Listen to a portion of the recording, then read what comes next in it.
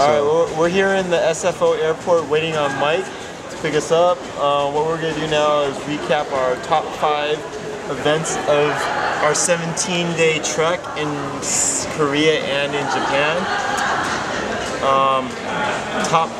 Number 1 would be which one? Top 1 would be meeting Nianhuan in Hakata information desk and having her take us around to Nagasaki, the A-bomb place, and even having her friend taking us into their dormitory and having us stay there for a night.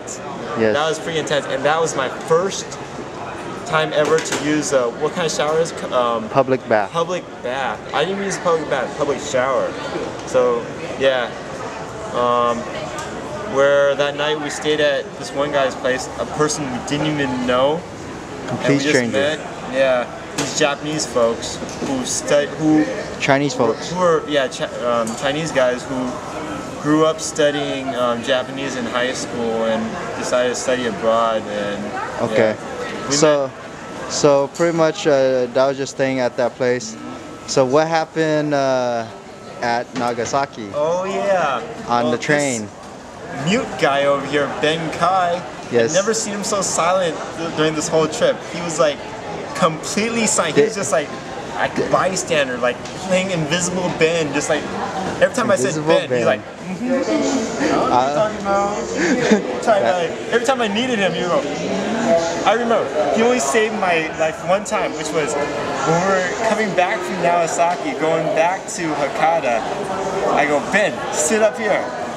And he's like, fine, just turn the chair around. And I was like, okay, I'll turn the chair around. And that's the only time ever that you actually made up for everything. But the other times you were just gone, invisible mute. Well, the reason I was silent was because they were speaking Mandarin, and wow, I can't believe how bad my Mandarin is. He thought it was Japanese. It sounded like just them speaking in Japanese, and I didn't understand a word they were saying. That's how bad it was. So I couldn't really help them too much with the conversations and stuff. But on the train, what happened? Oh yeah. Was there when we were an heading event? towards Nagasaki, right? She hands me this bracelet. Here, a gift for you. I guess like a present for good gesture, right?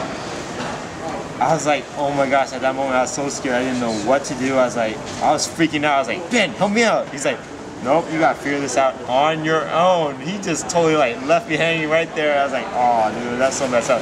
So I had to think fast, and then I was like, man, I can't wear this. I was like, man, dude, I don't wear bracelets. I don't even wear a watch. And I was like, oh, I can't wear this. And then somehow she brought up the fact that it was a present from her mom. I was like, oh, no way, I can't take it. It's from your mom. I understand your gesture and your thought. And I can't accept this. It's like somebody can't do right now. And then, yeah. So after that, the whole day I was just tripping out left and right. It got to a point where when she was asking us to choose 2 pens with like hearts on them, I was like, no, you're not asking me. Those are not gifts for me. I hope you better not be. She even asked Ben, and Ben thought because of that she was hitting on him. Awesome. But I don't think that was the case. No. Well, in the end, we found out it wasn't. Yeah, right? Thank goodness. All right, I think that rounds up our top 1 event of the whole trip. But. Oh, come on. What else? All right. What is there? But the reason she. No. Okay, well, whatever. We'll end it here. Right, there.